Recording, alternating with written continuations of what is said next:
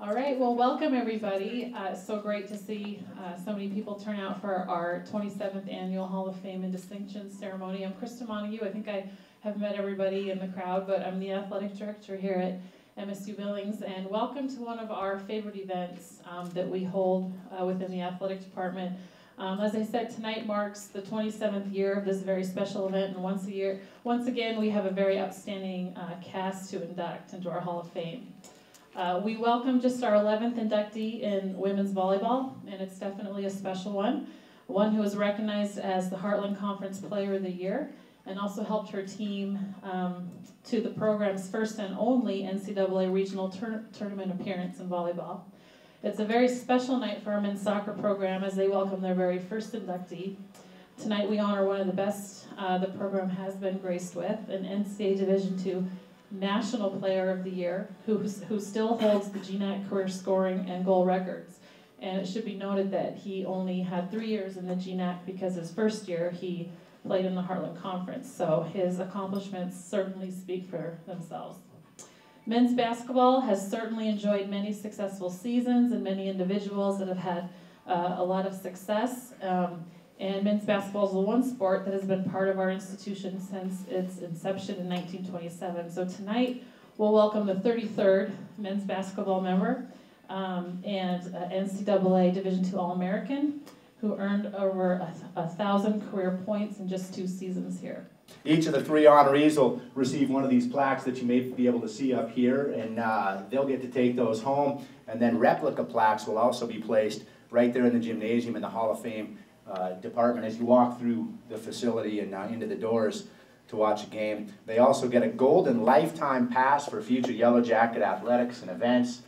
Troy Trevelyan will now be making the round trip up from Phoenix on a regular basis to watch everything from soccer to volleyball to basketball. Keep it rolling. We encourage you to visit that Hall of Fame area if you get through, and when you get up to a lot of you student athletes have likely already seen it, but for those of you who haven't, it's right there in the front of the gym. We encourage you to take a close look at it. They've got some busts there as well of some people who've made giant contributions. I couldn't be prouder of the athletes in this room and the coaches and the coaching staff and the members of the athletic department for the way that they handle the programs here on this campus. It's really outstanding, and I applaud you for the work that you do. Thanks very, very much. Inspiring to see the reinvestment into that legacy. Being a student athlete is not always easy, but it teaches a lot of life lessons in growth, not only athletically or academically, but in life in general. Krista previously mentioned talking about gaining some perspective, and these sort of events definitely help you do that.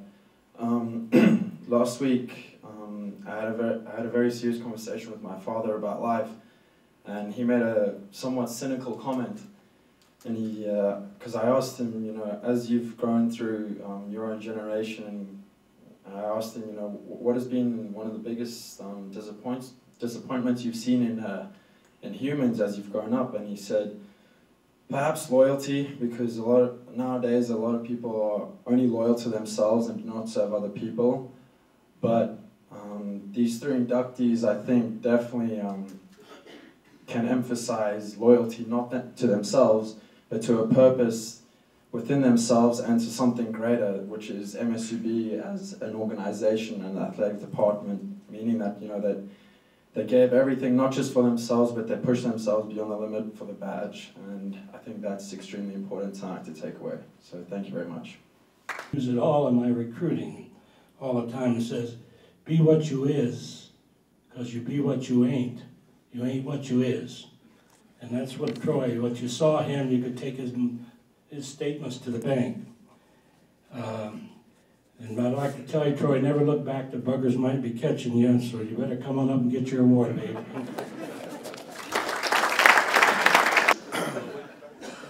When Krista called me, it was last year, August, and I was at my house in Florida, and I kind of got the call, I saw a 406 number, and when she told me, you know, I was very excited. And then I thought about how I got to Eastern Montana. So the way I got here, I grew up in Detroit. I have 3 brothers, 3 sisters. And we had a 900 square foot house. My father was a valet in Detroit. My mother never worked. and there was a 2-bedroom. My parents had one, and my 3 sisters had the other. So all of me and my brothers slept in the basement. So when John Chambers, Coach's good friend, recruited me to California, I'm thinking I'm getting a good ride. I'm going to California. I get to California, I'm staying with 3 guys from Las Vegas in a 2-bedroom. And I'm saying, I mean, it was a great school. I was player of the year. Everything went good. When it came time for Coach to recruit me, there was 2 things I had to have. I wanted my own room, and whenever we traveled, I wanted to make sure I talked to the teachers about getting the work that I would miss. He guaranteed me my own room, and the deal was done from there. The school I wanted to. This gentleman, he wrote a letter almost 30 years ago. This letter right here. I've had this letter with me since he sent it to me. The date on this letter is September 29th, 1987. And I'll tell you what it says. He handwritten this letter. Nowadays, if you recruit somebody, it'll be by fax or text or however you do it. He wrote this letter to me. And it says, it's funny as hell because every time I look at it, I think about him. Because if you have to know him to know he's no nonsense and he's a man of very few words, but he's funny as hell. It says, Troy, my good friend John Chambers tells me you can flat out play. We are interested in recruiting you as a student athlete. Please fill out this form and keep in touch. Sincerely, Coach Wilkins. Now, who couldn't come here after get this? I mean, this was it right here. This was it. He hadn't seen this letter until today. I've had it with me through France, Greece, Italy, Australia, and I've traveled all around the world, and this has always been in my briefcase.